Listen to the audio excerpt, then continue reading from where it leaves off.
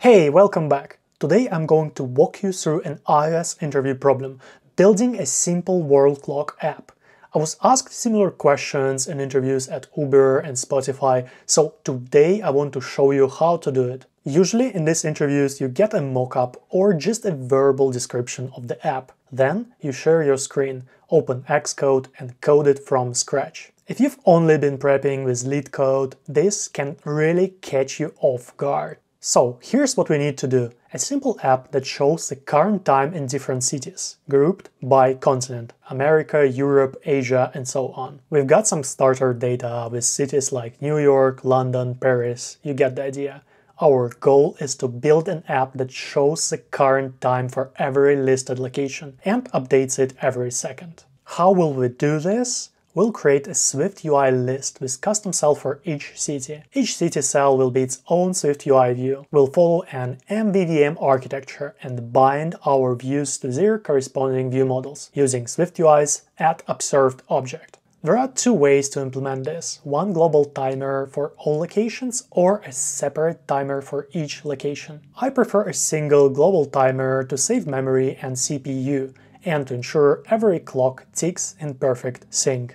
Alright, let's move on to coding. First we'll create three folders, models, view models, and views, and stub out empty files. Under models we'll have continent and location. In view models we'll add continent view model, location view model, and world clock view model. Finally, in views we'll create city row view and move our root content view into that folder. Alright, let's start with the basic building block of the app, the continent model. I'm making it conform to identifiable so we can use it easily inside SwiftUI list views, and codable so it's future-proof, in case we decide to load this data from a file or an API later on.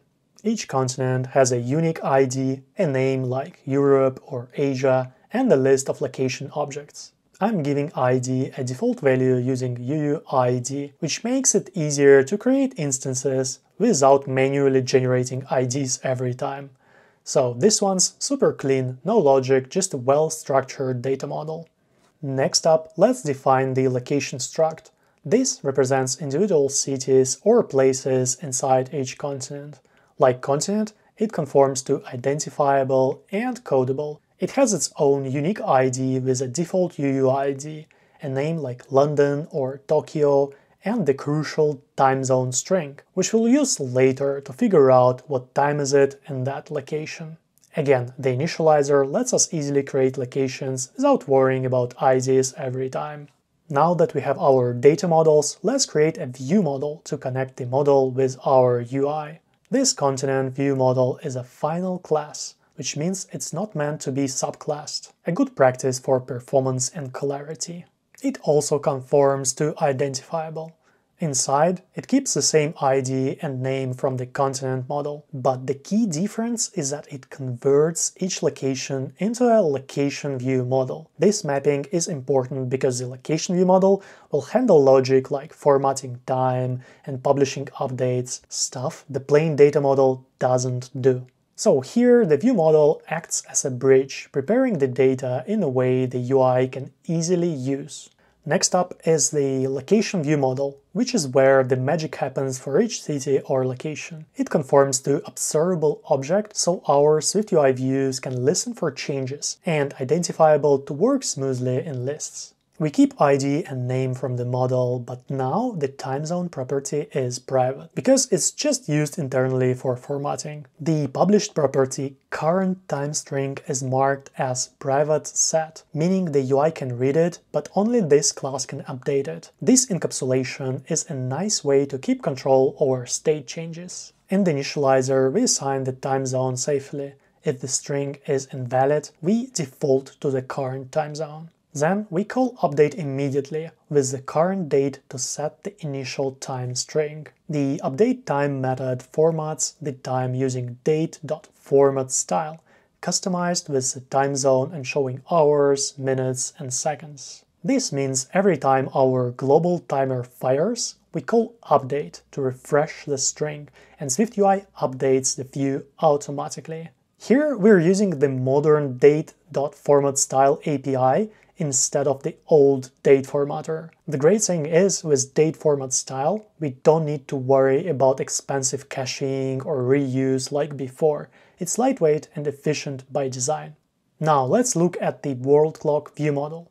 This is our main view model that drives the entire app's UI. It's a final class conforming to observable object, which lets SwiftUI listen to its published changes. Here we have @published array of continent view model. This is what our views observe to display continents and their cities. We also keep a private timer cancelable to hold on the Combine timer subscription. Inside, there is a static default data property with an array of continents and their locations. This is the initial cities dataset.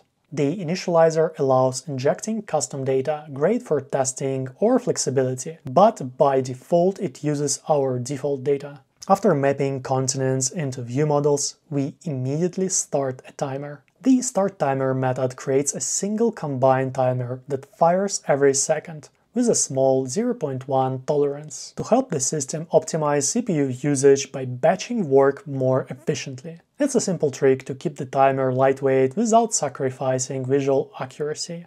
The timer publishes on the main thread, and on each tick it calls update locations. Notice how we use flatmap/locations to flatten all the locations across all continents.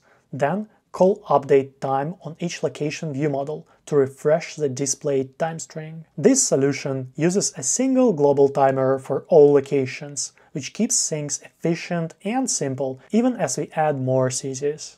Now, let's create a simple SwiftUI view to show each city and its current time. I'm defining a city row view. It takes a location view model as an observed object. This is important because the view needs to listen to changes in the view model, especially when the time updates every second. Before building the body, let's fix the preview to inject a sample location view model for London with its time zone set to Europe, London. This lets me see live updates in the preview as I make changes. Now back to the body. I'm using an H stack to lay out the content horizontally.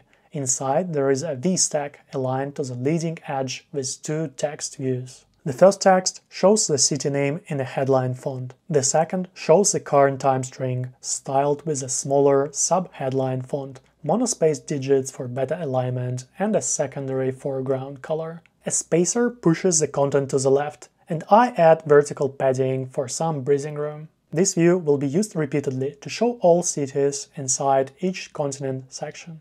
Now, let's build the main content view that ties everything together. First, I add the observed object property to inject the world clock view model, so the view reacts to live time updates. I also need to fix the preview section to provide a sample view model instance. Inside the body, I'm using a navigation stack to give us a navigation context with a title bar. Then, the core UI is a list, perfect for showing a scrollable list of continents, each with their own section. I loop over view model continents using for each, and for each continent I create a section with the continent's name as the header. Inside each section, I loop again over the continent's locations, and for each location view model, I instantiate a city row view. This setup creates a clean grouped list where you can easily scan continents and cities with current times. I'll also set the list style to inset grouped for a modern look and add a navigation title world clock to the top. This structure makes it easy to expand or modify later, and it keeps the UI declarative and simple. Now let's look at the world clock interview app file. Here I simply pass a new instance of world clock view model into our content view. That's all we need to do. The view model is injected as the root, so the entire app can reactively update the times. Awesome! Looking at the preview, you can see the world clock in action, with times refreshing every second. Scrolling also seems to be smooth. Okay, cool. If you want me to make more iOS coding tutorials like this one, please comment down below. Alright, thanks for watching. If you enjoyed the content, like and subscribe. See you in the next one.